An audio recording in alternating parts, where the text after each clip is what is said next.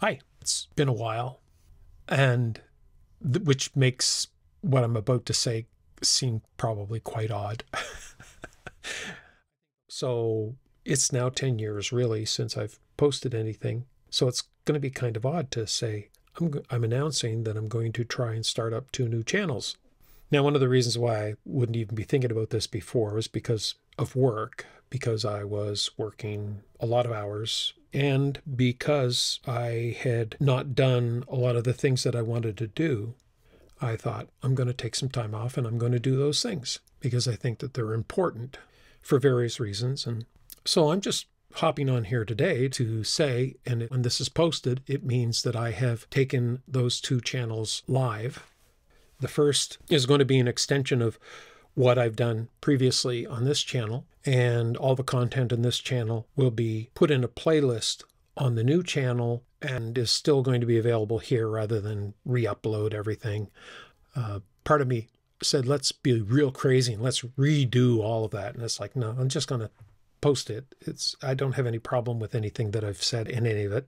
The new channel is going to be, therefore, religious in nature. It's going to be about the first century period and how we understand the New Testament as we do, and why I think that we misunderstand so much of the New Testament, even though it's pretty obvious when you realize that there are things in there that really shouldn't be there if the New Testament really is the revelation of that which Christianity sees as the revelation of the Christ in Jesus, and really the door being opened up to Christianity, and the disciples going out and doing all this stuff and starting the church. And it's kind of like there was something else going on there.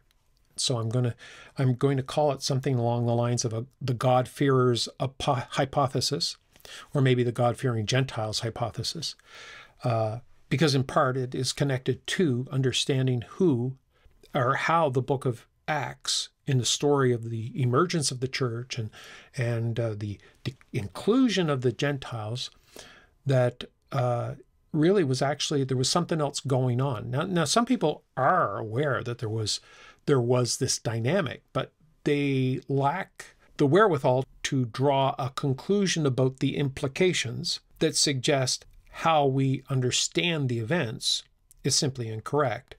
That if we took those implications, and the implications being that for hundreds of years, Gentiles outside of Judea, the Bible Belt in the Middle East, outside of Judea, it was not uncommon in the synagogues that had built up in these Jewish communities throughout the empire, both the Roman and the Greek, it was not uncommon for Gentiles to join synagogues. Now, how prevalent it was, and was it universal like in all synagogues? We don't know that. What we do know, it certainly was not uncommon for Gentiles to be inside of these synagogues. And the book of Acts actually attests to that when Paul goes to these synagogues.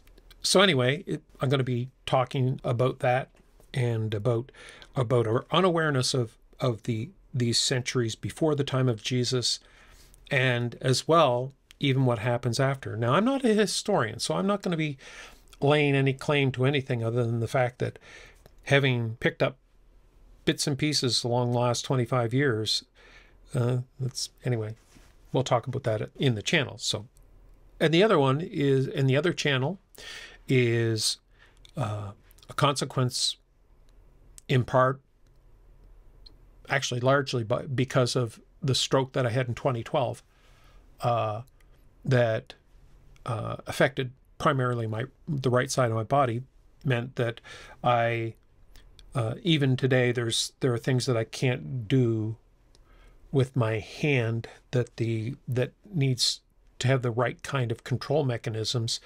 Like I can't strum a guitar. When I started rehabbing my hand on the piano a couple of years ago, I realized I think I got enough motor skill here. I might be able to get some satisfaction out of that. So that's what I did. I went and I bought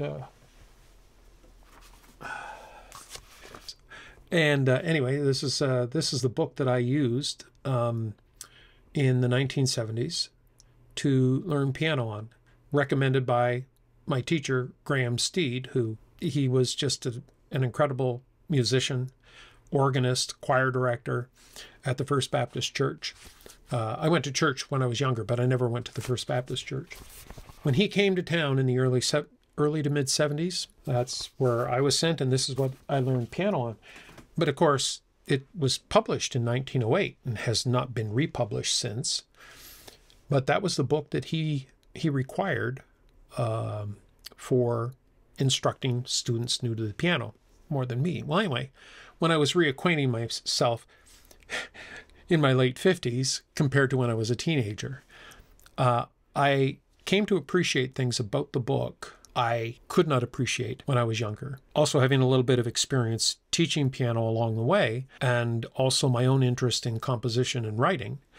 When I was going through it this time, I was finding myself noodling around and realizing it's like there's a lot of things that really you could explore with these pieces, like even the simple pieces, and because most of the pieces really have the purpose of teaching, specific techniques and skills at the time to learn that, and then it gets incorporated moving forward. Number of ideas that I had, and what I have actually started working on about a month ago, is taking all of the music and putting it into MuseScore, the free software for scoring.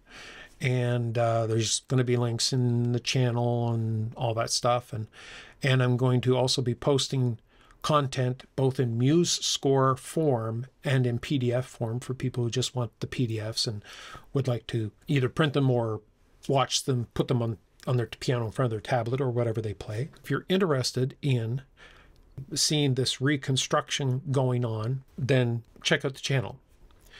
And this channel, my channel, is going to be for the purpose of everything else. I've been wanting for a long time to do the Monopoly game study and analysis of a TED Talk that was offered by some guy who was a part of that study and the conclusions that they came to.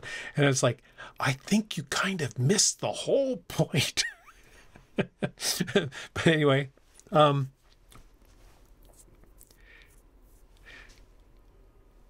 a good day.